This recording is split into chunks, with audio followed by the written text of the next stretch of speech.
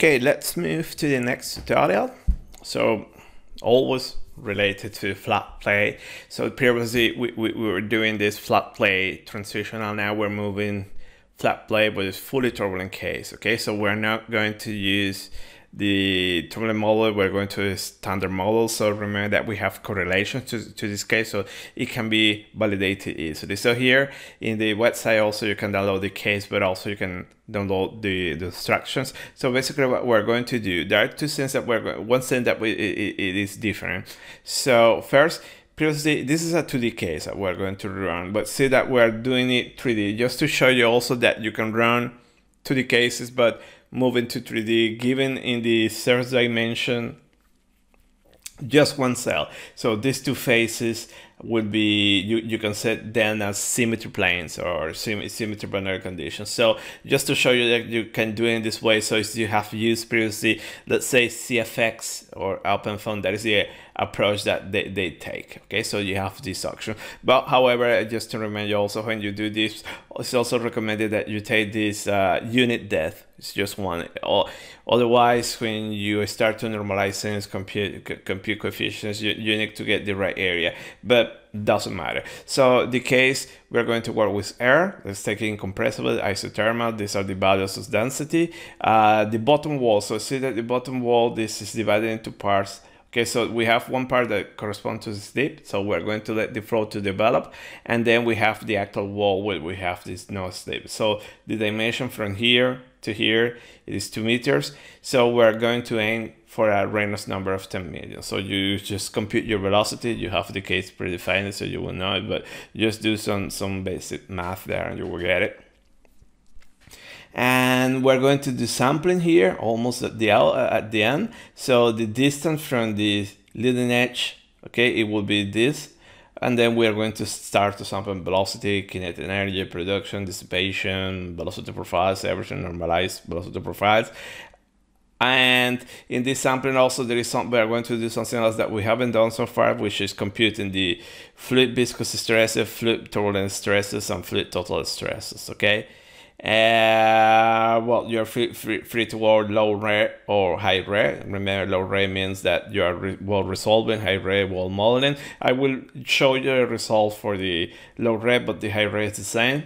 I'm not going to run from scratch the case, just showing. I'm going to show you the solution. And remember, all this processing also, as we would like to compute the normalized velocity profile, also you will need to compute the friction the friction coefficient, but also the friction velocity. We need to compute it for the normalized velocity profile. Also, as you go to the NASA website, you will have this is a standard validation case, so you have enough information here to compare different turbulence models. So let's go here. We have the Fluent case, so here I already open it. So you see it's a full 3D case. When you launch Fluent, remember to launch it 3D. Okay. So let's go to the case setup. Standard models, choose whatever turbulence model you want. So here we'll run with the default option that Fluent is giving you, but also probably is the best one, the K omega ST, but feel free to use any other model. Define your materials in the domain, also domain also, and let's go boundary conditions. Okay, so we have what I would like to stress here is that the front and back, see that they are symmetry. So front, back is this one, and front will be this one. So this is how you set up this kind of cases in Fluent. Then the bottom, you have, this is the wall, then you have this surface that I set up. This one is symmetry, but also you can set the wall and define the shear stresses as 0. And we have an inlet and an outlet. Okay, so give your boundary conditions, everything, and you are set to go. For reference values, we set these values here. Okay, so probably for can set here.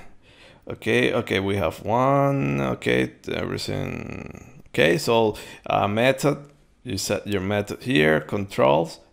Okay, then reports definition. Remember, always set this one, so you will find what are your best standard practice, but usually remember I compute y plus mass flow, okay, to check in the outlet that everything is stabilized, but also you can compute the imbalance and velocity average. So in this case, I have a velocity average here. I will monitor that quantity.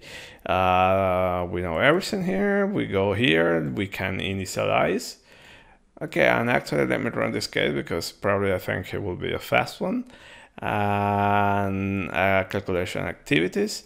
Okay, so nothing to set here. Okay, and then we run the calculation. So press calculate. So if you want, also you can play around for different initialization types. Okay, so here I'm using a standard, whereas you want, you can go for the full multi-grid. In this case, probably it won't make a large difference. It's probably this is the case, but some other complicated cases like the airfoil that we did, the 3 element airfoils there, it makes a large difference. So see that we have our residuals, okay, they are falling in a monotonic way. So see that nothing changes. If you run this case as 2D, you won't see this equation, and actually see that this set equation is -20, is very well converged. So there is basically you're not computing this one. Okay, so see that area weight average at the outlet is already stabilized. Mass flow also is not oscillating anymore, and our y plus is 0.2, so well resolving.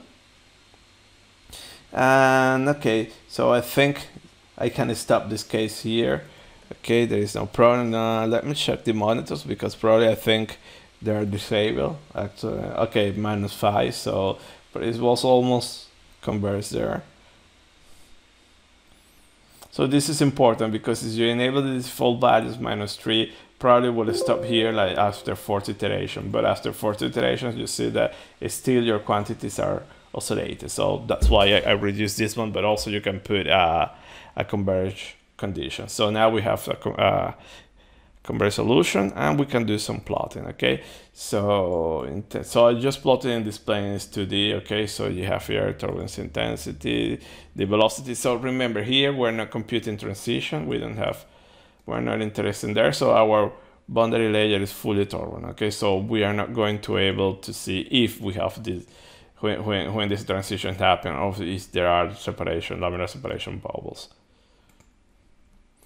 And you can start to plot everything. So it's going to turbulence, turbulence kinetic energy, and you have it there. So if you go to the wall, remember, and the viscous layer is 0, and you can plot all your quantities. Something I would like to point out, I also look at that I run, and when I was running, I was also computing the statistic. You can compute also statistics for steady flow. There is no problem. So usually you relate this one to unsteady, but you can do it also for statistics. In this case, it makes no difference because we know that the solution is already steady. But when sometimes it might happen that your solution, the steady solution, you have some shedding and you want to average that one, you can do it perfectly. So but our interest is computing these quantities and some other quantities. So we have different lines here where we're going to plot many things. So the line is created here, remember, and this is the distance. So I'm putting that line somewhere almost in the outlet. Have it here with a given height. And we can start to plot all our quantities there. So look at that. This one I'm plotting turbulence K, okay, the production of K. So remember that this production peaks in the buffer layer. So later we're going to compare also with dissipation. So we need to change the range. But see that we are using here the distant normals to the wall in that line, and we can go and plot all the quantities. Okay, so this is dissipation rate. It should be large in the viscous layer. Okay, and we move here, and this is free wall shear stresses. Okay, so see that you have your correlation in function of the Reynolds number, so you can plot it here and you will see that it will fit very well. Then we move in this one, and we have in the y coordinate. Okay, so this is to compute the wall shear stresses. So here you have it at y coordinate, and you have this quantity, and you can use this wall shear stresses to compute your shear velocity or friction velocity, whatever you call it, on all your quantities that require the wall shear stresses. Then we move here. This is the plot of velocity in that in that line, sampling line. Then we have here the shear stresses, the turbulent shear stresses, and this is a nice field. So see, remember that the turbulent stresses, you have it in the buffer layer. So close to the wall is 0, then you have it in the buffer layer, even go all to the outer layer, and then you reach the outer flow, and you don't have anything there in this case. So the next one will be the laminar shear stresses. So remember, by definition, laminar shear stresses should be really large at the walls. So see that actually this is the wall shear stresses. And then when you go to the buffer layer, they reduce, okay? So these are the two quantities that we're going to compute, I'm going to show you. And then you can have the total. So the total is just the summation, and see that you have this. So this is a very interesting plot. And then you have the shear velocity, okay? So I compute it there. So you need to compute, you have it here. You need to define it, and this final one will be y plus and u plus. So you can compute that also in Fluent. So see that you have it here, your traditional profile that I hope you recognize. Remember that here needs to be logarithmic scale. Okay, so viscous layer here, then you have the buffer layer up to 30, somewhere here probably. Then you have your log low and the overlap region, okay, and then it will go to the defect layer and the outer flow. So remember that this is an interesting case as well, very interesting, because you can change your Reynolds number and you will see that the overlap layer, it will change the dimension, okay? It will become smaller as you reduce your Reynolds number. Okay, so the interesting thing is that let's see how to compute those new quantities. And you compute here, you go in custom field functions, okay? You put new and you can compute it, but let's see here, manage, and see the quantities that I compute. So we're interested in this one, in shear stresses. So the shear stress, we can compute it in this way. You can compute the strain rate magnitude times the laminar viscosity. So the strain rate magnitude will be du dy, but here we're taking all the derivative, but at the wall is du dy. Okay, that quantity you have it available. So let me go here, and you have it here in derivative, and here you have the strain rate. Okay, so this is your strain rate, and you have all the other derivatives if you want to use the single derivative. So this is how we manage the laminar. Then the turbulent will be exactly the same. So you have strain rate magnitude and times the turbulent viscosity. You access that in your calculator here to define that. Then the total stress, it will be this one plus this one, or you can have the effective viscosity. Then shear velocity, so you compute your wall shear and density, and you have your shear velocity.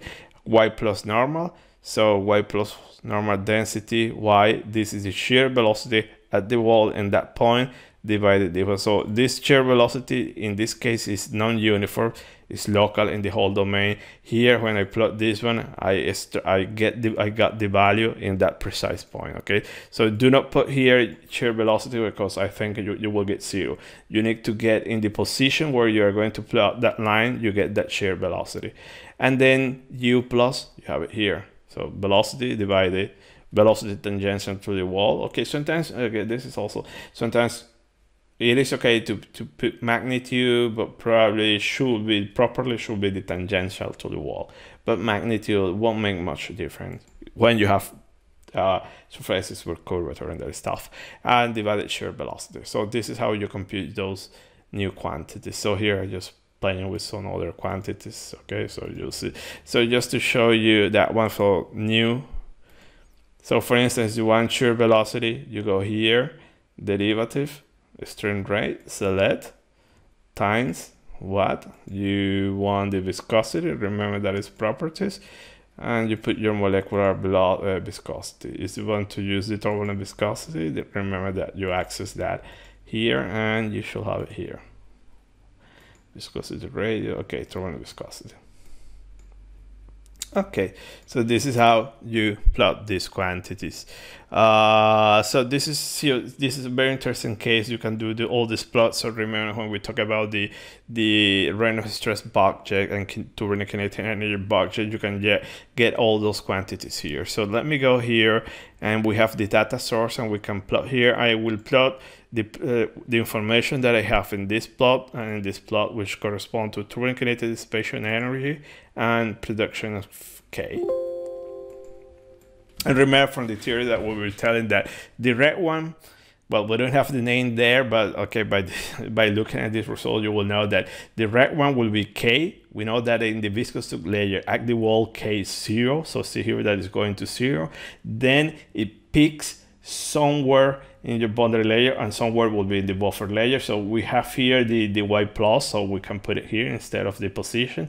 And then we have the dissipation that also it is large in the viscous layer and everything balanced here. So you see that it's in equilibrium. So you go to the core, they're kind of they balance, they are in equilibrium. So let's change this scale. Instead of using this one, let's use the Y plus. So I can go here, deselect this one, so I want in that axis Y plus normal. Okay, it should be here. Bam bam bam bam. Let me put, oh okay, in the wrong one, so it should be this one. Okay, let me put here.